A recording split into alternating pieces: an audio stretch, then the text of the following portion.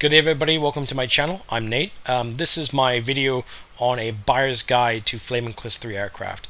I see a lot of videos on YouTube and certainly a lot of comment sections on the ED's forums, as well as that's Eagle Dynamics forums for DCS, and several other forums, maybe sometimes in BMS too, out of the two Flaming Cliffs 3 aircraft, which are really seen as introductory aircraft of flight sims. Which one should the people pick? And this is a really divisive topic. Often when you actually tell people to pick one or the other, they can get pretty nasty, and I'm sure I'll get some comments saying X is better than Y because of this. And there's a lot of politics behind it, often anti-Russian or anti-American sentiment, but I'm going to try and bypass all of that and get to the gritty bits of it all. So we're going to talk about the F15C and the SU27 as your first buyer's choice into DCS. If you want to pick up something easy, something that doesn't require a clicking cockpit and many hours of studying and familiarization, these are the two aircraft that often get suggested, and I'm here to help you decide which one's better. I'm hoping that even if it doesn't help you, it kind of nudges you towards one or the other, because these are really good aircraft, and even after many hours of flying complex aircraft like the MiG-21 BIS, and also to a lesser extent the Hawk, and to a greater extent the A-10, the A-10C that is, these are still very fun to play and very fun to dogfight in. Alright guys, so I'm just going to cut to these aircraft in no particular order, and then we'll just jump back in the end for a conclusion. So I'm just going to go take it away in the first aircraft. So first up is the F-15C. The F-15C is a dedicated air superiority fighter. That means it does one thing and one thing only. It engages other aircraft. As of this moment in DCS and DCS 1.5, the F-15C has no capability to carry any ground attack ordnance. So it will just be hunting aircraft every time you log on and every time you fly this thing. It does this by using its powerful radar in conjunction with its weapons mounted on board externally. You can see here it's mounted with the AIM-120Cs under the fuselage and on the outer wing pylon, and an AIM-9 Sidewinder on the inner pylon. The AMRAAMs are capable to be downgraded to AIM-7 Sparrows, should the game server have limitations, and the underwing pylons are only capable of carrying fuel tanks. That said, it's able to carry a lot of fuel, and because a lot of fuel tanks. So it has a total of 8 pylons to carry missiles. The 4 Sidewinder pylons are in the wings, and all of the pylons can carry AIM-120Cs. It's also got a 20mm Vulcan minigun for self-defense and dogfights. The F-15C is definitely a long-range missile fighter. It does this very well, and in many respects it probably does it a little bit better than the SU27. That said, that point is probably up for debate, but the F-15C is definitely nothing to laugh at. Although it is not as good up close as the SU27 for aerodynamic reasons, which I won't go into here. Although the F-15 has a few tricks up its sleeve if it does get into close combat. That said, you'll need to be well versed in air combat maneuvering, knowledge of this aircraft, and knowledge of your opponent to pull off. It's not impossible, it's just a bit more technical. And technical is something the F-15 is very good at. If I go into the cockpit here for a second, the F-15C has a very powerful radar, and you need to use this very well. The radar here is seen that we've locked up an enemy fighter, which is a MiG-23. So using a combination of your situation awareness from the RWR and your powerful radar, you're able to actually dominate a lot of long-range engagements. In this case, with the MiG-23 locked up in, let me go look at here, 16 nautical miles away. The F-15 can, like I said, hold its own up close. It's just not as good as the SU-27s. Of course, the default F-15C doesn't have any clickable cockpits. It only really has this radar here that works, which when I unpause I'll show you, and this MFD, which tells you which weapons you have, although the MFD itself is not usable. So let me just unpause to demonstrate. So here we have some fighter planes ahead of us, and we can lock them up if I put them using the cursor key, which is by default the Cheval keys, and lock them up. We'll get a note to fire. What you want to do is put your cursor over, aim up, and fire.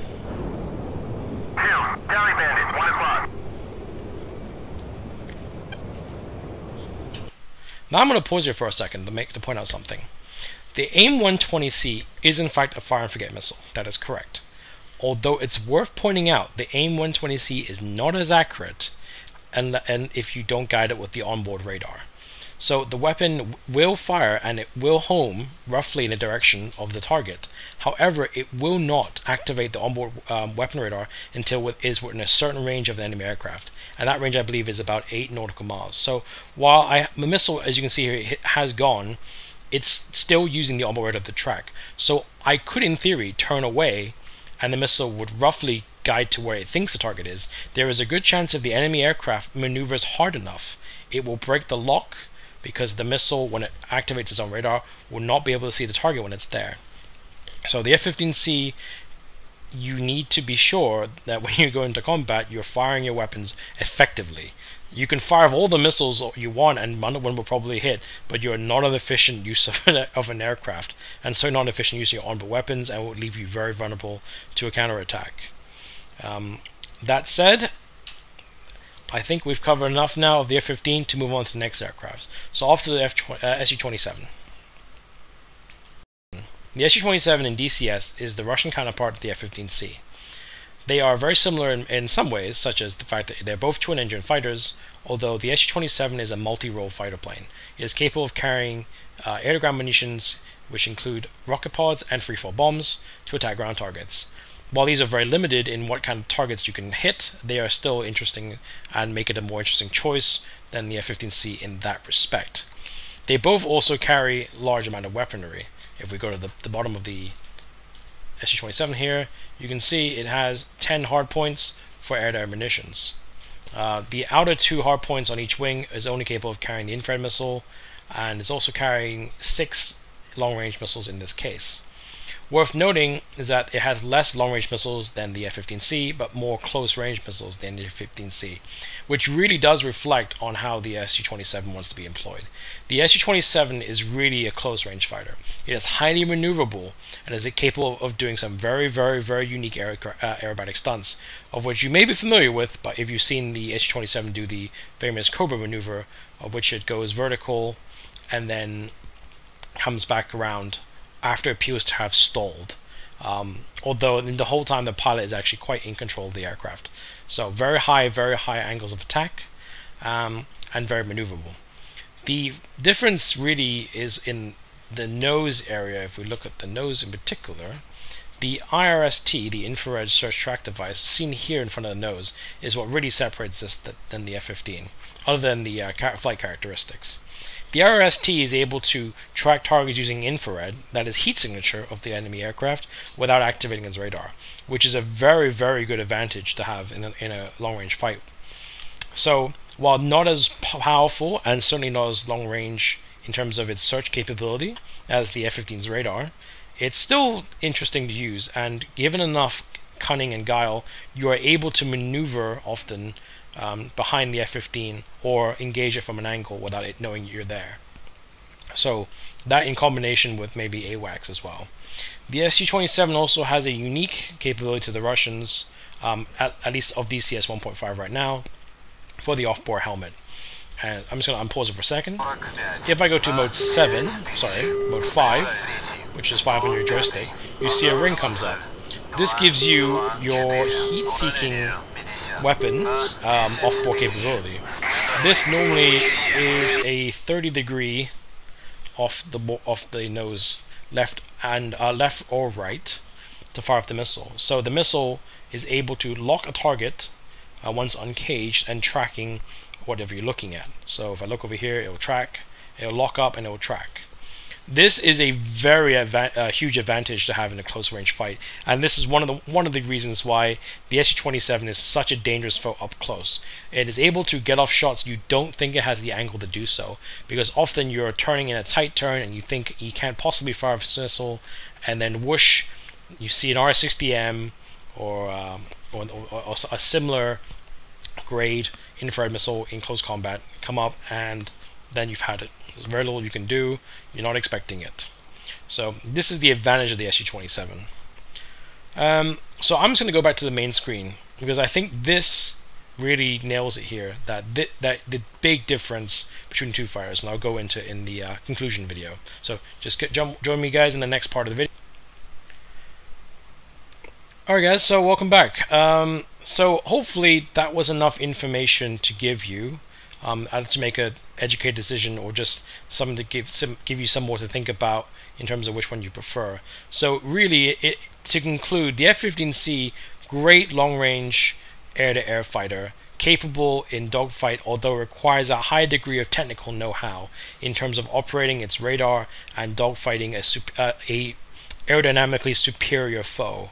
And also you'll also be able to manage your engine and speed because of that. For that reason, often the speed cited for entering and merge is 450, and you want to try and keep it above a certain speed.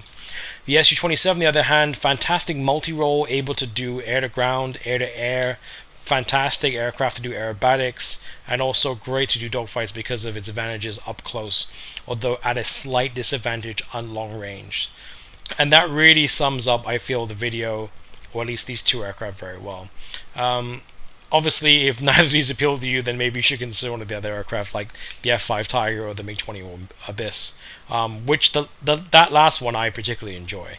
But I think that's it for me today. If you guys have any questions about these two aircraft, feel free to pop them in the comments below. I think I know with the F-15, I did mention a few technical things about employing the AMRAAM, so that might confuse people a bit, or people might have more questions about that. And certainly, I think I didn't cover the SU27 as much detail as the in its infrared stuff, but I feel like that's enough to go on. Like that is the unique feature, that it has an infrared tracking mode that makes it a little bit harder to detect for the F-15. Alright guys, well, until next time, this is Nate out.